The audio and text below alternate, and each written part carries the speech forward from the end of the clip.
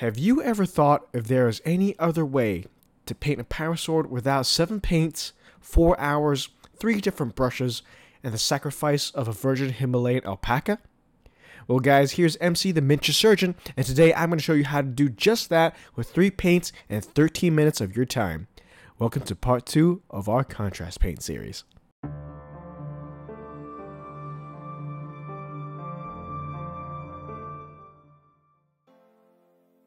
For this example, I'm going to use a sentinel blade from my custodian guard squad.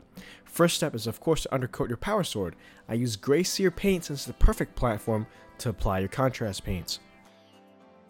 Now we're going to split the blade up into 5 parts, into the top 80%, 60%, 40%, and 20% to help us guide where to put our contrast paints. Now to create our contrast paint mixture, we're going to take 4 brushfuls of contrast medium and deposit that onto our palette. Once that is done, rinse your brush dry before getting 1 brushful of Talassar blue contrast paint. Now make sure your brush is dry, otherwise it may contain extra water that may dilute your contrast paint. Personally, I like to add the new color onto one side and mix it towards the other side until the whole mixture is homogeneous color. Top tip: to avoid screwing up and having a sloppy paint job, drag your brush along the palette until you get a fine point and the brush is as dry as possible. With our mixture of Talassar blue, we're going to layer over one side of the blade to cover the top 80% of the blade. Make sure the paint is in thin lines parallel to the edge of the blade to get a good energy effect.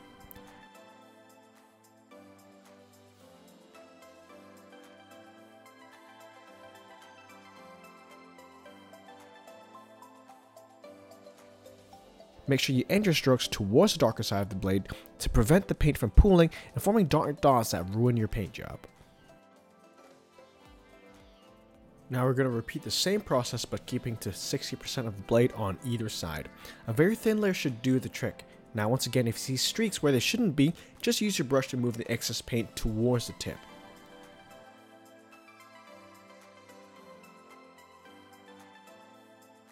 While you're at it, don't forget to pick out the central ridge of the blade. Enjoying this video so far?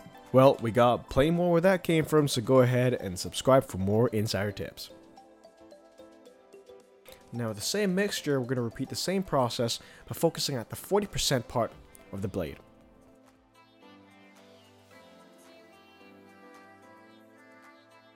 One last time with the Talassar blue mixture, we're going to do the exact same but for the last 20%. Now we're going to work on the lighter side of the blade. With Ulthuan gray mixed 1 to 4 with lamy medium, we're going to glaze over the 40% of the brightest part of the blade. Now take care to use very thin brush strokes, especially when you approach the cross section between the blue and the gray sear.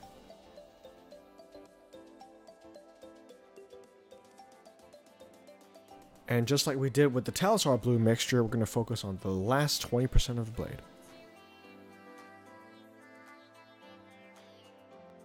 Now this step is completely optional, but if you want your blade to have a little bit more contrast, use a mixture of ultramarine blue mixed 1 to 3 with contrast medium and glaze over the darkest 20% of the blade.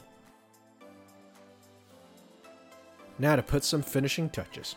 Use Ulthuan gray alone and a small brush to edge highlight the entirety of the blade. Guys, as a surgeon, people always ask me how to best use your body mechanics to do such fine motions, whether it be doing surgery or edge highlighting.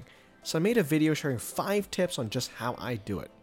Link popping up on your screen right now. With white scar, highlight the very sharpest edges on the blade.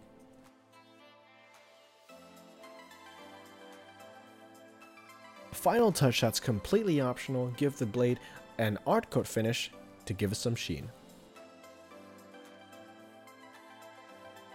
And there you have it, our power sword effect completed in less than 13 minutes. This technique relies on the unique pigmentation and consistency of contrast paints and is a great trick to have in your speed painting arsenal.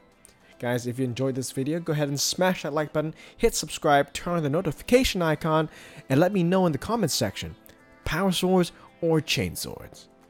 Guys, this is MC the Miniature Surgeon, signing out.